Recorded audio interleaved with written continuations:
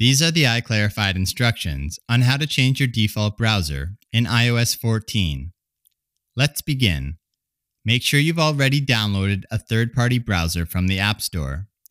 We'll be using the DuckDuckGo privacy browser for this example. Tap to select Settings from your springboard, then scroll down and choose your favorite browser from the Settings menu. Tap Default Browser App, then select the browser to be made default.